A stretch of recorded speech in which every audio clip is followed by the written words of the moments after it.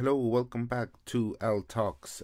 This is an introduction video which will be featured in every episode after this one, but here we go. So, this podcast is Al Talks. My name is Alex George. I am a stand up comedian, and this podcast I created nearly 2 years ago to just basically chronicle my journey into starting stand up.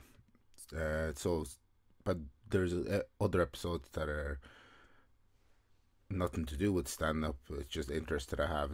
So they'll be it's mainly based on comedy, but it is a general podcast as well. So, if you want to support me, I have merchandise. This lovely podcast sticker here, Al Talks. You can buy that. If you would like to buy one, you can go into my social media. Links are all down below in the description on my link tree as well. You have access to everything. I have an Instagram page for the podcast. I have an Instagram page which is my personal one, but I use that for comedy, so you can check me out there, follow me there, and that is all. Episodes usually come out on Tuesday, but sometimes they might come out at other days during the week. And then on Thursdays, if I am around anywhere doing comedy gigs, I record comedy vlogs, so you can listen to those. They usually come out on Thursdays, and that's that. So yeah, all the links down below, link tree. I have Buy Me a Coffee now if you want to support me as well. Links for that down below as well in the description. Thanks for stopping by, thanks for watching, and now on to the episode. Hello. You watched the intro, so I don't have to do anything, but here we are for another episode. This is going to be the second to last one this year. So what I'm going to do is I'm going to do kind of a review the year that I've had in comedy. And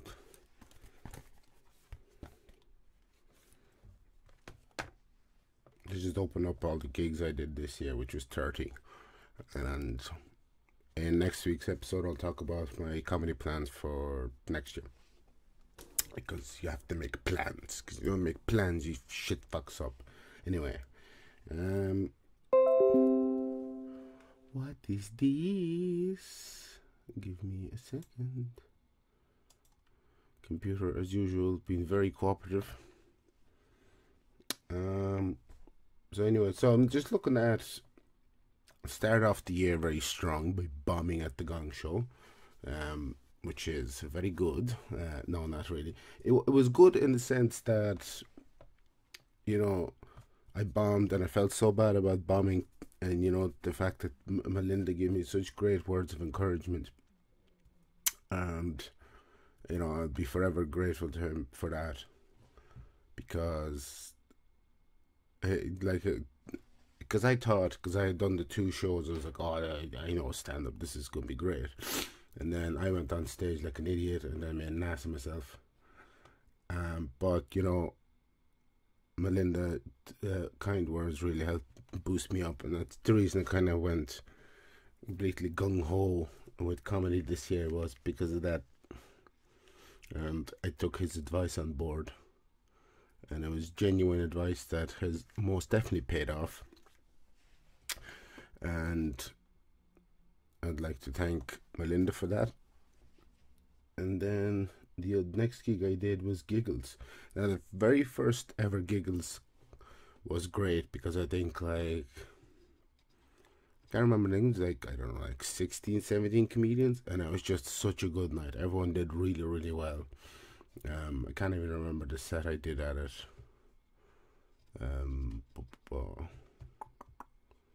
No, I can't really. I'm not sure what it was. Oh no, I do remember the set now. I'm not sure if it was recorded. No, I don't think it was recorded because I didn't really start recording stuff back then. It was only later on that I started to record.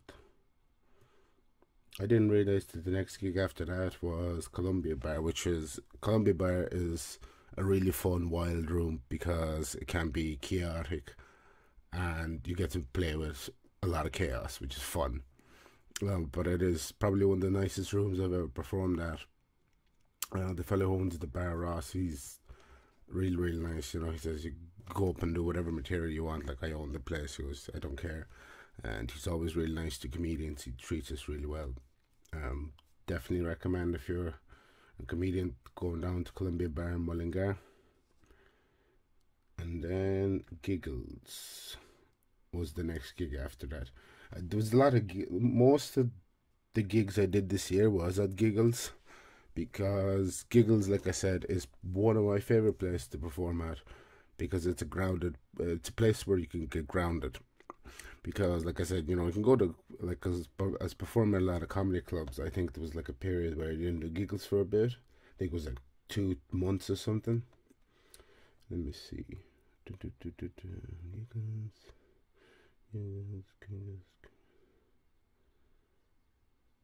Yeah, from, like, I did Giggles on 12th of April, and then nothing.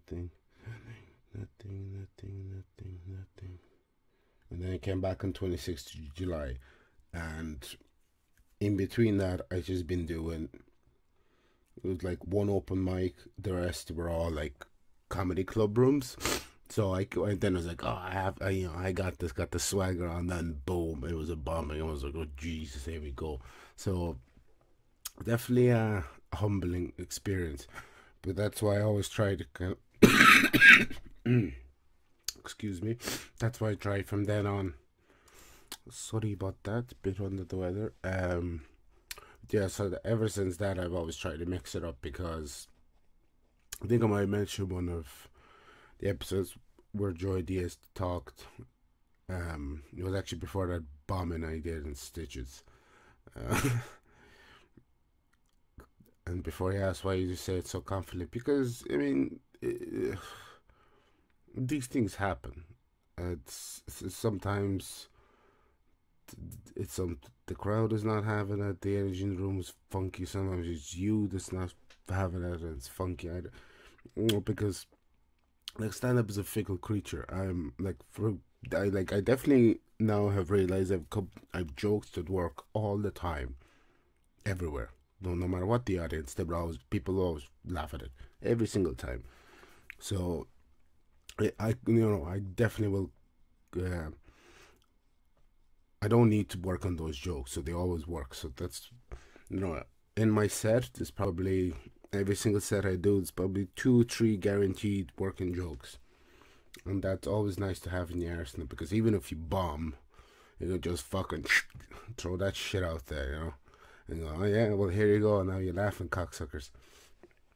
But yeah, because Uncle Joey said, he's like, open mics where dreams go to die. And he's kind of right, because there's nothing more humiliating than bombing at an open mic. That's why they're free, because you wouldn't pay for that stuff. Some people would, but anyway. Lost my trail of thought. Was I thinking of? Yeah, so I mean, like every time you go to, because you say, thing about, like I said, Giggles is, it is always more than 10 comedians a night, so it is always a guaranteed fun night, and it's all varied people levels of, everyone is treated exactly the same. Everyone gets 5 minutes, and what I like about it is it doesn't happen as much now, because people just get on with their lives and whatever. But at the very first few couple of Giggles, the hang afterwards, hanging out with comedians, talk about what gigs you're doing this week and stuff like that. And I got to know enough, like throughout all of this year, I've met so many good comedians, and I've become really close with some of them. And it's always nice to show up to a gig and see your friends, and you're like, hey, it's you, or whatever. And then some of the people that I've become friends with, they've now started their own nights and clubs and stuff like that. So it's really good for that, in that sense as well. And I don't know why I keep looking down at the fucking thing. I don't know. But I suppose I'll close this up for now. I suppose I'm extremely happy and grateful for the year that I've had. Like I said, this will be a part two-part video. We'll stretch it out a little bit, and I'll talk about comedy plans for next week's episode. But this is going up on Christmas Eve. Sorry about that. I took a time off at the start of the week to just kind of relax before work started the Christmas chaos and all that crap. So I don't think there's anything else really to say. Like I said, I'll continue this conversation part 2 of the episode, and I think that's about it. Happy Christmas if you're celebrating, and I suppose that's it really. Part 2 will come out next week some stage when I'm sober enough to record. Haha, no. Zingers like that, you can expect a comedy next year. No. I'm actually kind of looking forward to going back on stage, because like I haven't performed in about 2-3 weeks or so, just kind of taking a break, which has been nice as well. Just to get a few stuff together and hang out with the friends around before Christmas, stuff like that. So that has been nice. Do I have anything else to say? No, I don't think. Not for this part of the end of year comedy review. So I'm gonna leave it there. Thanks for watching. Thanks for all the support, and I shall see you for part 2 next week.